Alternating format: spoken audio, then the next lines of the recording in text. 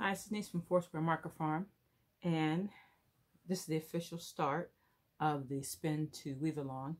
And of course, the first thing I want to talk about is spinning warp. If you did your calculations already, you know that the bulk of the project is the warp part. That's the most spinning we're going to do for the project. Because the warp is going to be the part that's under tension, special care has to be paid to how the warp is spun.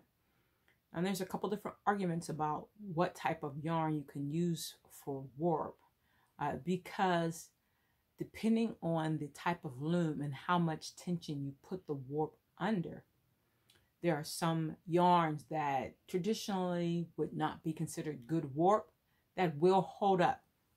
So I'm just making a general blanket statement that when you're talking about spinning yarns for weaving and spinning them for warp, you want a warp that is worsted spun and tightly spun and smooth. Like I said, there are exceptions. I have spun with single ply. I really want to say it was loosely spun, but it wasn't as tight, hard, and smooth spun as I spin the majority of my warps. And also, you may not need to spin your warp as tightly spun as I'm going to spin mine. You'll have a different look and feel to your warp if it isn't as tight and smooth as mine are. Okay, so first of all, I have the benefit of working with a long wool, which makes it easier to spin worsted, and I'm not necessarily needing to spin as tight a warp as if I was spinning with something like merino, which is a softer fiber and would need a higher twist. Okay, so that's one of my benefits. And I've woven with merino, but I do choose my warps carefully. And this fin in general is just going to really be able to resist really high tension. If I was cranking my loom up to that kind of tension, which I do sometimes. I have to be honest, I do like a really tight warp. But warp does not need to be tight. It just needs to be consistent. And I'll talk about that more when we actually warp the loom. Okay, so anyway, this is how I prefer to do mine. I prefer to spin worsted for warp. I just prefer to spin worsted, period. And I'm not really big on the combs. And if you saw my combing video, that's pretty much because the combs that I have aren't really useful for what I like to spin, and combs do produce a great deal of waste, so I'm not using the combs. I could use the hackle, but same thing with the hackle. And most of the time, I flick my fiber. So I'm getting sort of the benefit of worsted because it's all still lined up parallel, but it's not quite the same as being combed.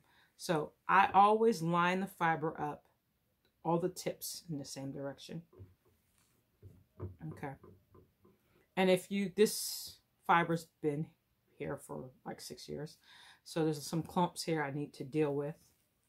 I could deal with them when I go for the other pass, but it's so much easier for me to do it now and separate them, the locks, and lay them tip onto the cloth.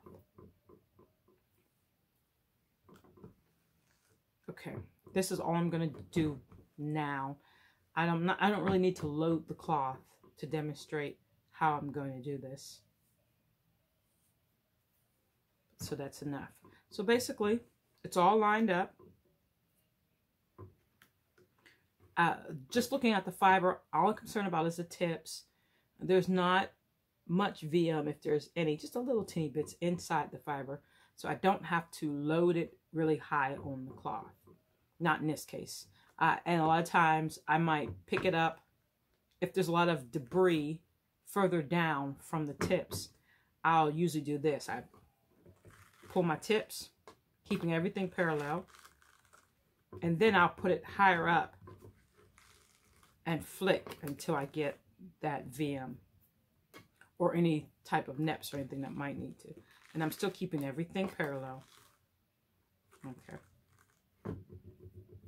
Here's some leftover. This is long enough for me to spin. So this is the tip end. I'm going to take this end and put it here. Okay, now then I just flip it over. And let's pull these off because these are tip ends. Flip it over. And I flip the other side. Okay. There's a big mat right there. There's a really big mat right here. Before I flick it, I'm going to see how much of it I can break apart. Okay. Now I'm going to flick it. That one was a little hard.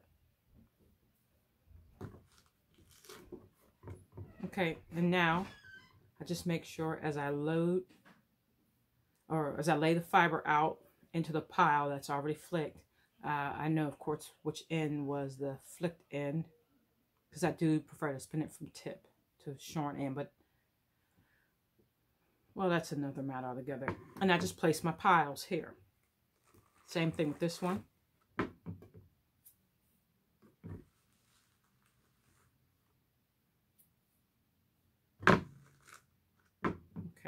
And basically that's about it. And that's what I'm going to do for the entire pound. Well, not quite the whole pound because some of it is already roving.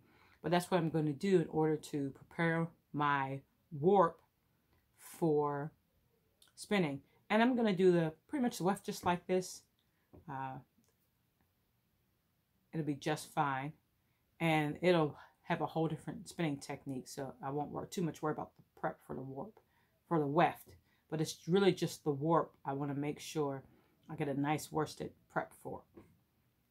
Okay, so if you want to see what this looks like when you're combing, if you are combing, then I actually do have a video from the Spinner's Book of Yarn Designs Journey group about combing, where I am combing some Jacob Finn, and pretty much it's basically a pretty simple process. All right, thank you, everybody. I hope you're having a great time prepping fiber, and we should be starting to spin soon. Thanks a lot for watching. Have a great day.